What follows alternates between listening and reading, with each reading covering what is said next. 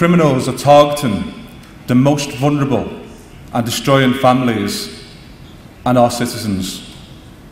We must better protect them. It is our duty. So I'd like to get down to business as to why we are here today, to talk about what more we can do. So I would like to turn the tables on the criminals and the organised crime groups who are targeting people at their most vulnerable.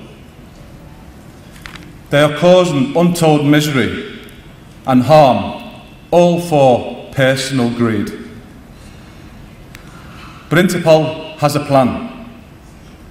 However, to be successful with that plan, we need your help in implementing it.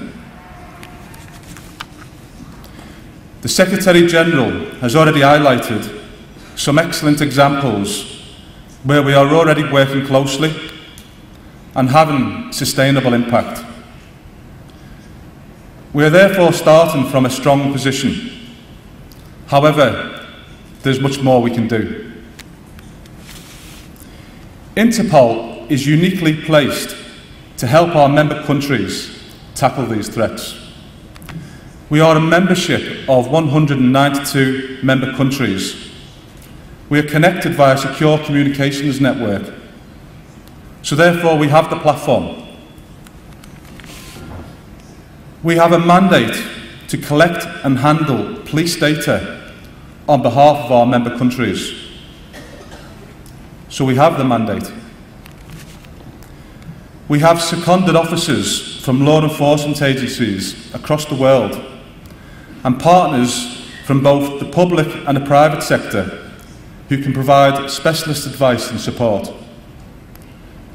So therefore we have the knowledge and we have the experience.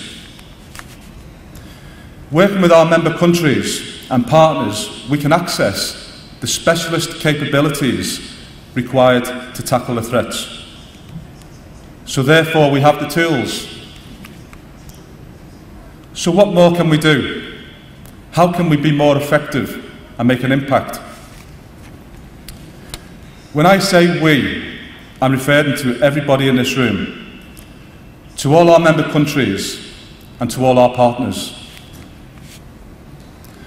I've now had the opportunity of 12 months to work for Interpol and to think about this question, about what more we can do. And I would like to share some observations and some thoughts with you as a director responsible for setting a strategy for the organised emerging crime, and what I think we need to do to be more effective.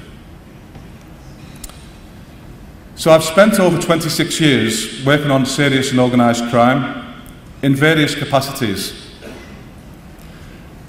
I like to keep things very simple. When I start an investigation, I always go back to the basics and I ask one fundamental question. What is it I am trying to achieve? Human trafficking and people smuggling is organised crime. It is people who are willing to exploit others when they're at the most vulnerable for their own personal greed. To be successful, they need to have a business model that works, and it is this business model that we need to focus on. So similar to the ambassador, I'd also like to pick up on 3 principles. And they're issues that have already been spoken about today from the head of NCB earlier, and I'd like to focus on those 3 issues. So number 1 is improved data collection. It's already been mentioned. We need to understand the threat. Before we can decide on how to tackle the threat, we must understand the threat. And to do this, we need good quality information. So I need you to provide, upload, and share that information.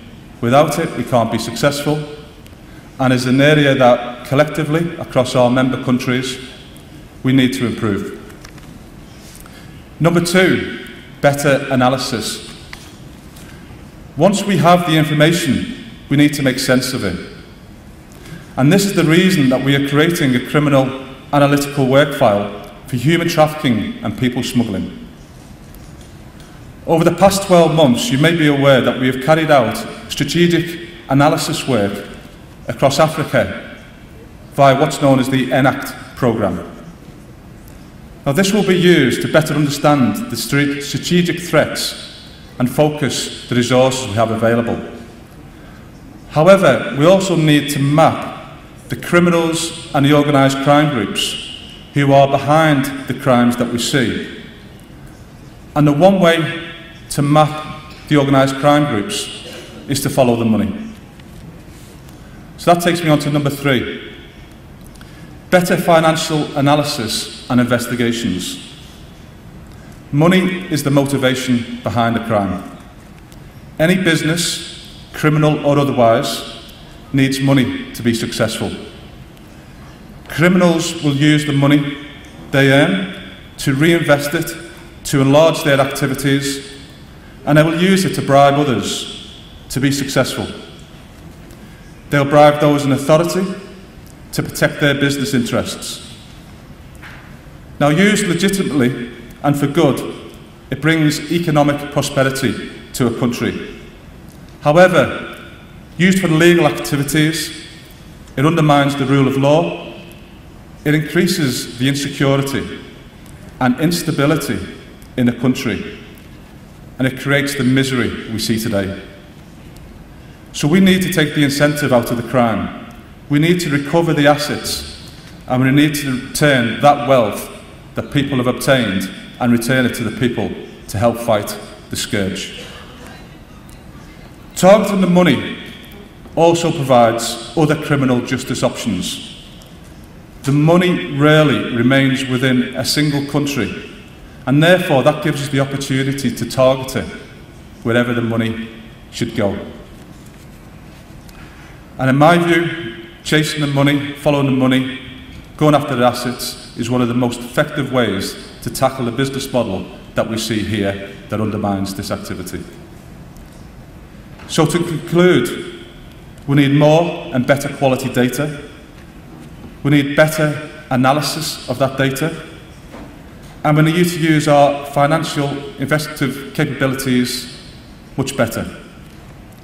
Of course, there are other areas where we can strengthen, but it is my assessment that these are the 3 areas we need to focus on to get at the heart of the criminals and destroy their operating model.